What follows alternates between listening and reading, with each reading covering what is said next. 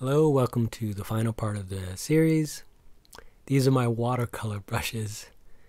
This is a cheap camel hair brush I got a while back. I'm just going to lay down the big flat colors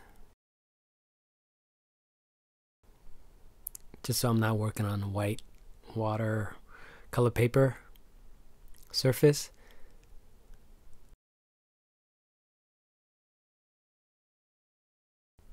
On the spacesuit, it's going to be, I think I wanted it a little dirtier, like a dirtier blue, green, brown mix.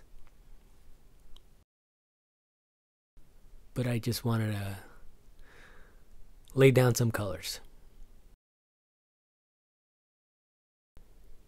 I usually use this kind of thing for life painting. For illustration, I can't control it enough, but for something this big, yeah, go nuts.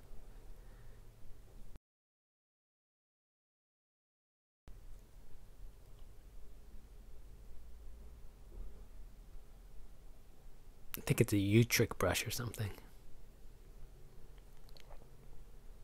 Super cheap.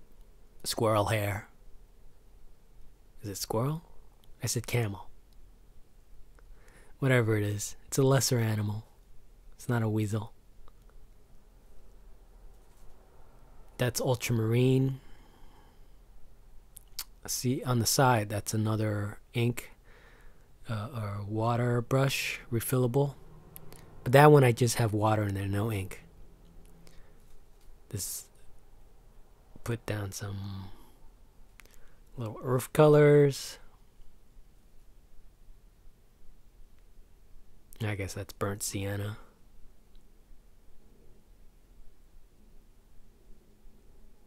A little bit more. So with watercolors, they dry lighter. So you always have to do a little compensating. You know it's going to dry, like with acrylics dry darker and they dry flatter. With watercolors, it's a little bit lighter.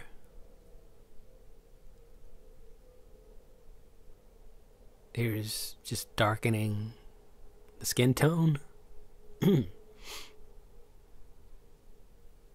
I like this brush. I don't use it for, actual illustration. But for something like this where I'm too lazy, or if I want to paint outside, it's a good travel brush. I don't need to worry about carrying extra water. See, while the paper's still wet, you could do all this smooth mixing, which isn't always best. I don't really work this method, this style. I like waiting for it to dry a little. See, now it's dry. See how much lighter it got? Now I'm going to try to darken the suit. I don't have a color sketch of this, so I'm always thinking where I'm taking it. It looks a little too metallic right now, so I want to scuff it up a little.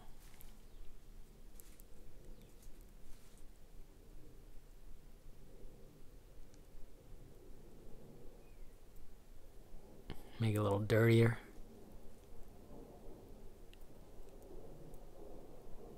I think the word is lived in.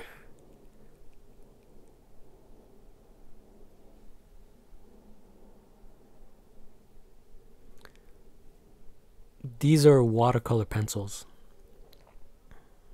I just want to try it. The paper was still a little bit damp, so you can't get the effects that I want it to.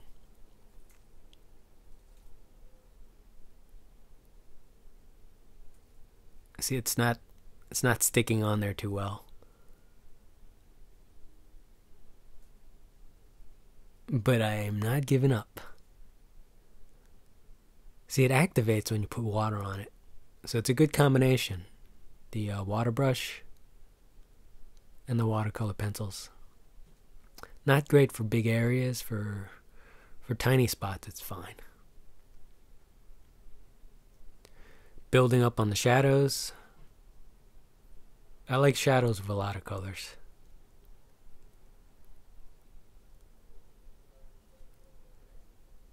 See, as I'm putting on these flesh tones and earth colors, it makes me want to put more in the background instead of, not the background, the suit. Because the suit looks so dull. You'll see it, I'll start putting some browns back there. A lot of building up. That bark color on the nose, I like how that turned out. So I continued it on the rest of the figure. Put some Payne's gray, Prussian blue. It's a cooler blue. It's kind of like a sci-fi water blue. Even the ultramarine is like Caribbean.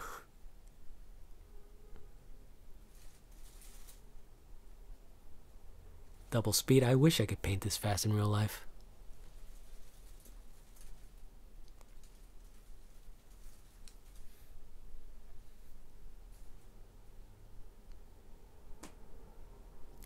Introducing new colors. I think I dabbed a little bit of alizarin crimson, carmine. Go back to the blue. I'm putting more and more Payne's gray and black. Separate the shapes. I don't want it to get too colorful. This started out as an homage to Juan Jimenez. And I've seen him draw with, I think it's watercolor pencils and a paintbrush. And his stuff is insane. It's great.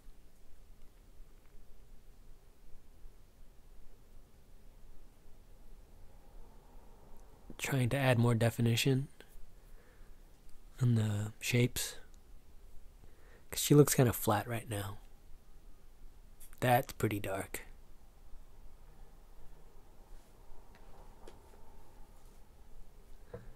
That's my slack.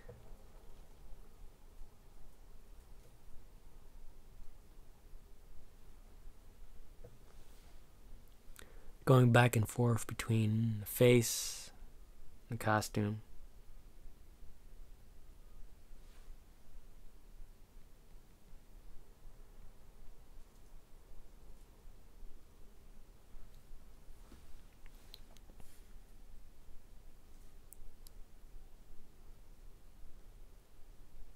Kind of like how that turned out. This is mostly Payne's gray because it pushes everything back. So this pretty much is this entire painting. It's just two brushes. Two cheap brushes.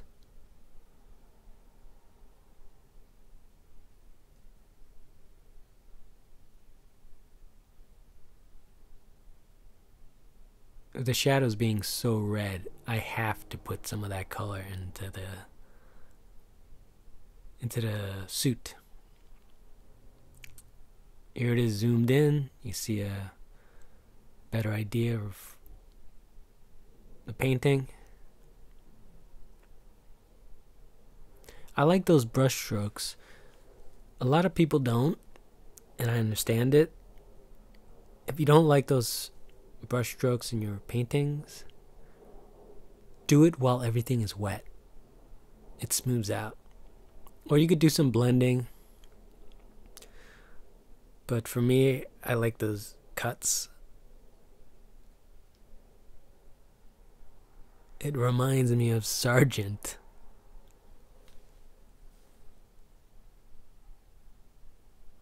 Again, if you have thicker paper, better watercolor paper, you could just lift up the paint.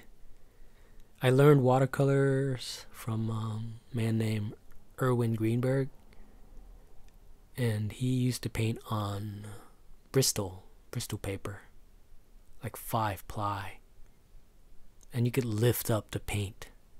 It's amazing. It's a great way of working. Very forgiving.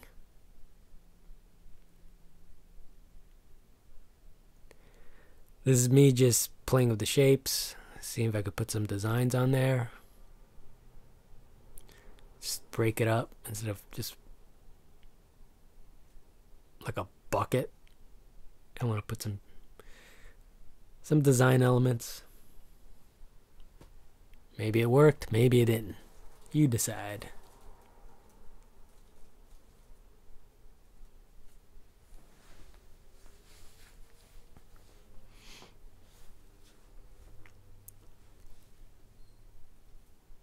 Ultimate Control watercolor pencil. You could leave it dry and it works like a color pencil.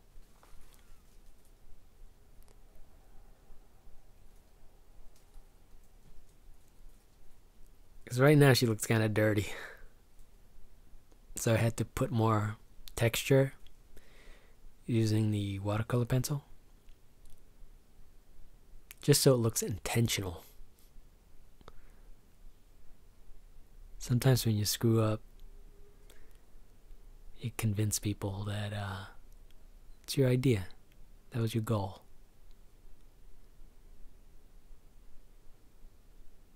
As long as it looks good at the end, who cares?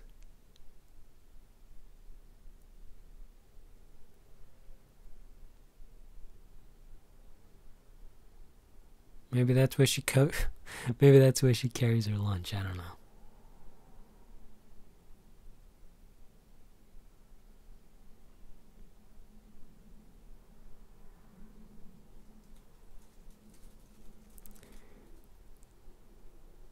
With bold colors like that red,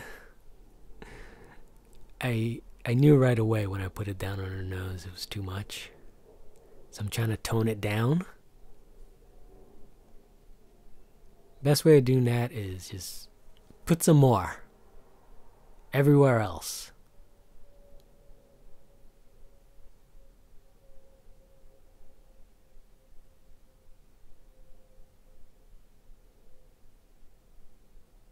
It'll dry later anyways.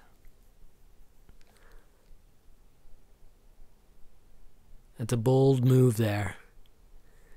Wetting that watercolor pencil.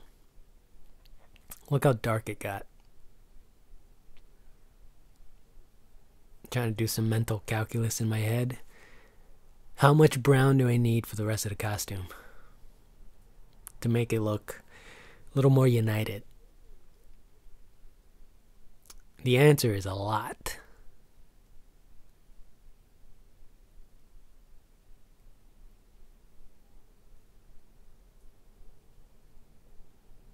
So you could be really rough with this brush. It doesn't really matter because it only costs like $5. Some of my other watercolor brushes, they're like $50. So I can't be mushing them around.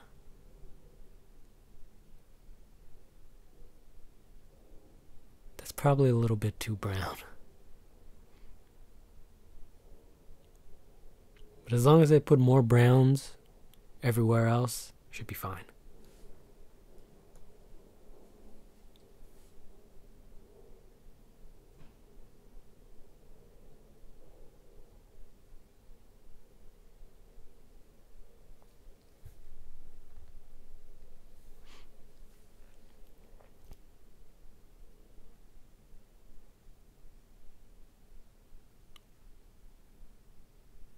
I could probably splatter some paint on there just to give that area a little more texture.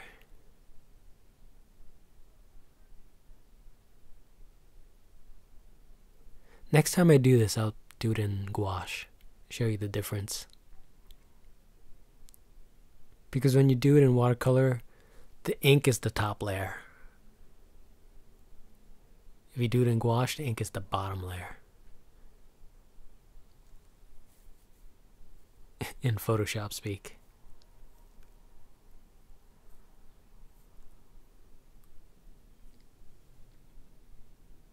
Here I am trying to blend in some of the flesh. I liked how that green looked. The green on her shadows. So I decided to put a little bit more.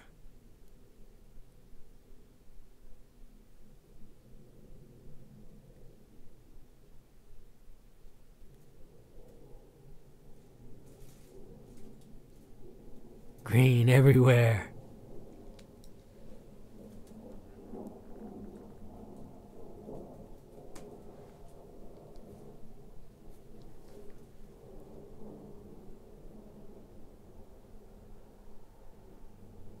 Everywhere. I mean, I hardly use that green ever. See how it lightens? So once it dries, you go over it a little bit more. So you build up the layers.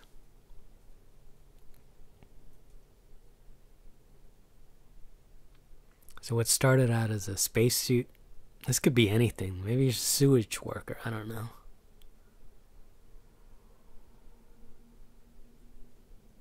Maybe it's the man from the future. The woman from the future.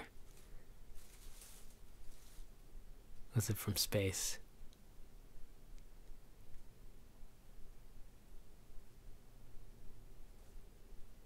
I won a costume contest. It's a classic Honeymooners episode. Jacques Delabrowski?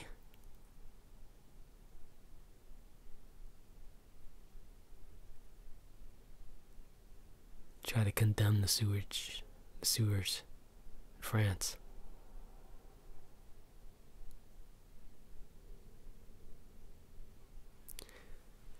It's just putting in some color to separate some shapes.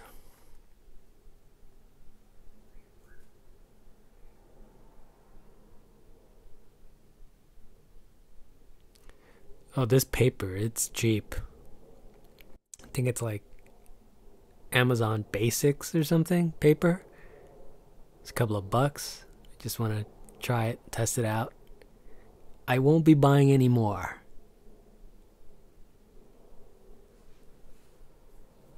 But for ink, it's fine.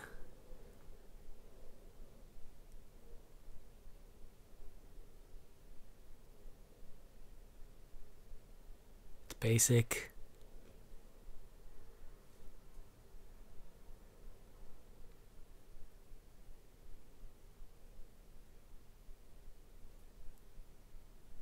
Just punching up some colors. So the next video, if there's a next video, I might do some Photoshop cleanups. Can't promise I'll do that to this sketch, this doodle. But thank you for watching. Please like and subscribe. Hit the bell icon. Here's my signature. 3 dots. Thanks for watching.